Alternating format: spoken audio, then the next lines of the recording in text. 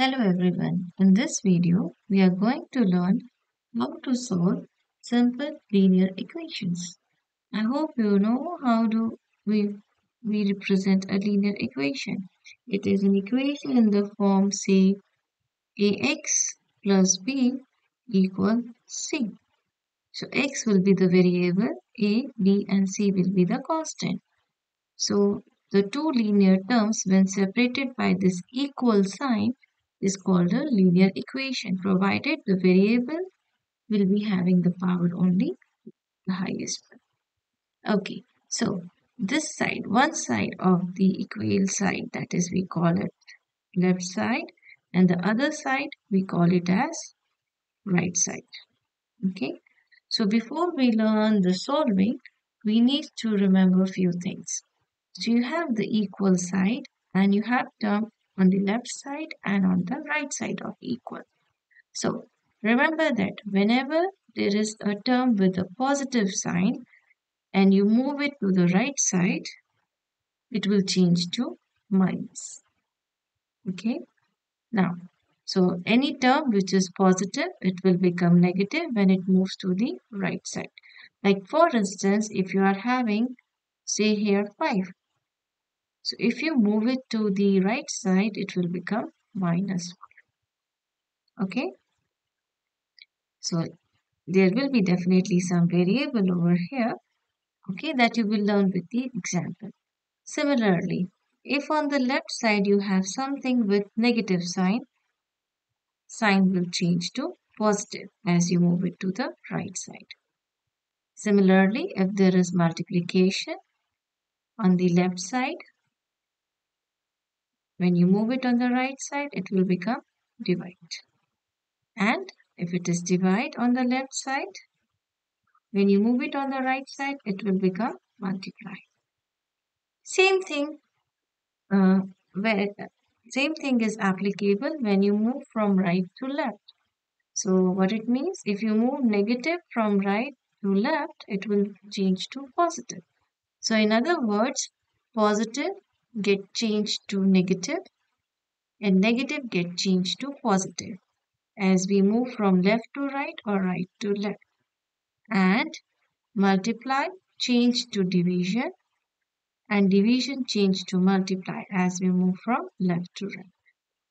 Okay, so now let's see how we are going to solve this simple linear equations. So first one, you have x plus 5 equal 15. So whenever we ask to solve, it means find the value of the variable. Okay, because 5 is a number, 15 is a number, the variable is x. So here, in this case, you have to find x. We may change variable. Any alphabet can be used in place of a variable. So, when we need to find x, so what you see? You see x only on the left side. On right side, there is no x. But you additionally see a number on the left side. So, you don't need a number on the left side. So what you will be doing, you will be moving this number to the right side. Okay, so what it become now? It is x plus 5 equal 15. So you want x on the left side equal. You don't want 5 on the left side. So write it equal 15 already on the right side. When you move plus 5 to the right side, what it become? Minus 5 plus change to minus. And hence you have your answer. 15 minus 5 is 10. So this is the value of x. To understand it, what you can think of is, see, x plus 5 is equal to something. So you want the value of x, it means you have to subtract 5 from the x, the same. So when you subtract or add on any side of an equation, you have to do it on the both sides. So when you do minus 5, so plus 5 minus 5 cancel and 15 minus 5 gives you. Okay. So if you understand in this way, it's fine. Otherwise, go ahead with this. Let's take another example. Y minus 10 equals 7. So here you have to find the value of y. Your variable is y. So again, you don't need this number on this side. So you have to move it to the right side. Here you left with only y equal 7. This is minus 10, change to plus 10 as it moved to the other side. So 7 plus 10, 70. So y equals 70. This is the value. Let's take the third case. Here it's multiplication. Whenever we write 3x, it means multiplication. There is no sign mentioned. It means it's multiplication. Now you need to find the value of x only. So it means you don't need this number 3 here. So you have 3x equal 12. It is multiplied. So what I said earlier, for multiply you should divide. So you divide with the same number that is multiplied with x. And when you divide on the both sides. So 3 and 3, same number, you cancel from numerator and denominator. So you get x is equal to 12 divide 3. Now you have to check if you can further simplify it or not. So check, is it any way that you can write 12 as 3 times something? Yes, we can write 12 as 3 times 4. So you get 3 times 4 divide 3. Again you have 3 in the numerator and denominator, you can cancel. So you left with x is equal to 4. Okay, now another example. In this you have w divide 4 equals 6. So here your variable is w. So you have to find w. Okay, and it's divide. So what I said, whenever it is divide, you have to, when divide move to other side, it will become multiplication. So you can understand in this way like 4, when you move it to the other side, it become multiply. Or you multiply by 4 on both sides so that this 4 get cancelled. So you get w as 6 times 4. That is 24. So this is how it works. Let's go to some more equations. Say you have 2u plus 5 equal 15. It's a combination of addition and multiplication. So in this case, you want to find u. You have a number with it and you have plus 5 also. So you have product and addition. So when you do it, first get rid of this number. Move it to the other side. So this gives you 2u equal 15 minus 5. That is 10. 2u equal 10. Now it's a case of multiplication. So now divide by the same number, that is 2, both sides.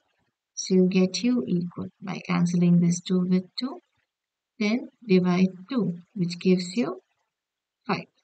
Because 10 you can write as 2 times 5. So you get u equal. Okay, let's take next example. Here you need to find r. Okay, you have subtraction. So again, first thing you will be doing is moving this minus 10 to the other side. So you left with only 3r on the left side equal to minus become plus 10. How much is 2 plus 10? 12. 3r. Now you need to find r. So you don't need this number 3. So divide both sides by 3. Cancelling 3 with 3. So 12 divide 3 is 4. Yes, because 12 you can write as 3 times 4. Okay, so this gives you r as 4. Let's take another example. So what you see in this you see you have x on two sides and you have numbers also on both sides.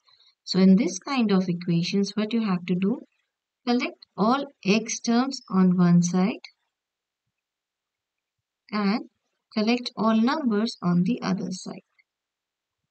Okay, you can do it on either side. Okay, so let's collect all x on left side. So 3x is already here. What we have here? Minus 2x. On the right side, we move it to the left side. So the same rule is applicable to this variable as we do for numbers. So it is minus 2x. So minus, when it moved to the left, become plus 2x. Okay, so we're done with 3x, we're done with minus 2x. Now, equal. What we want on the right side? All numbers. So what number is here already? 12. Start with 12. Now, what we want? We want to move this plus 7 on the right side. So it is plus 7, it becomes minus 7. Okay, now you have to subtract. So 12 minus 7 is 5. Now, when it is with variable, how you work? You see the variable same, so you write here x and then apply the operation 3 plus 2. So 3 is there with first x and then in between plus 2. So 3 plus 2, 5x. Okay, now what do you want? We want to solve it. Solve means find x. So what do you think the next step should be? Yeah, correct. You have to divide it by 5. Because you don't need this number. So cancelling 5 with 5 and here also it cancels, that gives you 1. So this gives you the value of x as 1. Clear? Next question. Here you have to find y and you have y on two sides. Answer the number on both sides. So let's work in the same way. Collect all y on the left side and all numbers on the other side. So you have minus 4y already here. This is y. There is no sign. It means it is positive. Okay. When you move it on the left, it becomes minus y. Equal. Number 21 you already have here. You need to move this plus 10 on the right side. So when you move plus 10 to the right side, it becomes minus 10. Okay. So 21 minus 10 is 11. On the left side, you have the variable y, so you write y. Now let's see what will be the coefficient. So what you have in the first term? Minus 4 and minus, there is no number with y, it means it's 1. And minus minus, it becomes plus. So it means you add the number 4 and 1. 4 plus 1 is 5. And what is the sign of bigger number? Is minus. So the coefficient will be minus 5. Now, still, it's not completed because you need the value of y. So to get the value of y, what you have to do? You have to divide because minus pi is multiplied. So we divide by minus pi. So that this minus pi get cancelled. And we left with y equal 11 over 5. And since there is only one minus sign, it doesn't matter if it is in numerator or denominator. You can write it here. Okay. So this is how you work with this example. Let's take quickly one more example. When on both sides you have fractions. So in this case, what you have to do is you always cross multiply. Okay. And make sure when you have two terms in numerator or denominator, put them in the bracket. So what it becomes? 2x plus 3 cross multiply. So 4 comes here. Multiply by 4 equal. 3 already here. Multiply x minus 5. How do you multiply? This 4 get multiplied with the terms. So you get 2x times 4 plus 3 times 4 equal. Same thing here. 3 gets multiplied with both the terms. It doesn't matter this number is on the left or right. Okay. 3 multiply x minus 3 multiply 5. So how you do multiplication? You multiply the numbers. 2 multiply 4, 8x plus 3 multiply 4, 12. And here it is 3x minus 3 multiply 5, 15. Now it becomes similar to the previous question. You can see x on both sides and numbers also on both sides. So you collect all x terms on one side and all numbers on the other side. So you already have 8x on the left side. This is plus 3x. When you move it on the left, it becomes minus 3x equal. You have here minus 15. When you move it on the right, this plus 12, it becomes minus 12. So minus 15 minus 12 become minus 27. And 8 minus 3 become 5x. Right? So now you need x. So you divide by 5. Cancel it. So x is equal to minus 27 over 5. You can simplify it to the decimal number. Okay. One last example. You can work it in a similar way. Like you have the fraction and you see here 2. So 2 means 2 divide 1. So you can work on the same way. Here the variable is u. So you have to find the value of u. So this becomes 1 times 3u minus 4 equal 2 times u plus 1. So 1 multiply anything is same. 2u, 3u minus 4. And this 2 get multiplied with both the terms. So 2u plus 2 times 1 is 2. Now collecting all u terms on one side and all numbers on the other side. What you get? 3u minus 2u equal 2 plus 4. Correct? Because 3u already positive, this 2u when it moves to the left, it become minus. And minus 4 when it moved to right become plus. So 2 plus 4, 6. 3 minus 2 is 1 u. That is u equal 6. So this is how you simplify the detail.